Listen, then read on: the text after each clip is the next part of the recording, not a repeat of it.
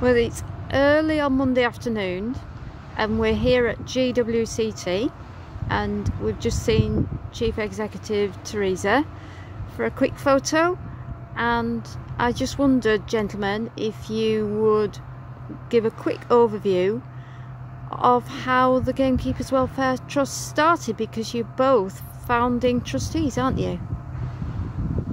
Yeah.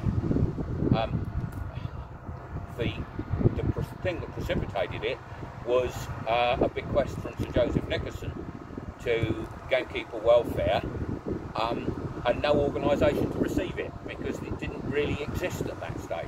And there was also a sum of money that had been called the Gamekeepers Benevolent Fund that had not moved across to BASC when the original Gamekeepers Association joined up with BASC. So with those two things in place, organisations all came together and formed the Gamekeepers Welfare Trust. I was the GWCT trustee. Richard Van Os, who was chief executive here, was very instrumental in pulling all of that together, and John Swift and the other organisations. And then, as time went on, the NGO was formed, and they became a key part of the story as well. And then Helen's Gamekeepers Welfare Network, which also came into the fray. And Lord Guernsey, as he was then, now Lord Aylesford, kindly puts another piece of money in from his family charitable trust, so that we'd got a foundation of about £15,000 30 years ago now, and the Gamekeepers Welfare Trust has grown from there.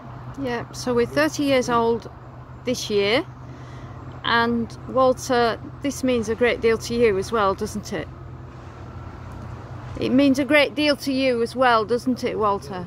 Yes. Yeah. Originally, Don Ford received the money from what was a benevolent fund, and Don and Ian Grindy took it up to the BSC, and that's the original beginning of it. Yeah.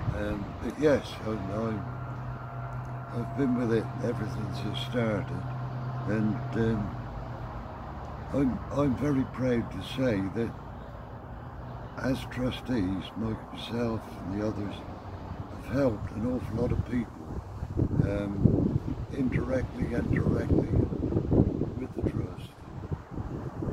Yeah, it's a bit windy here, so I hope everybody can hear us. But it's a lovely spot, isn't it? Glorious, isn't it?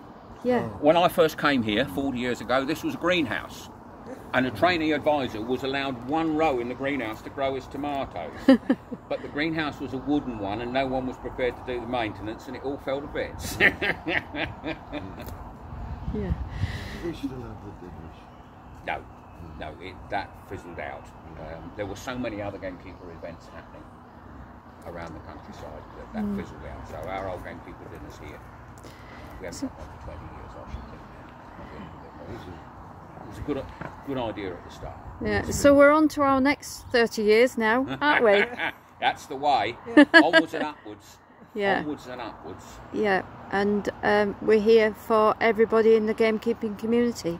Absolutely. And we hope that this little trip helps people to know about that. Definitely. Yeah. Well done, Helen. Thank you very much. Welcome.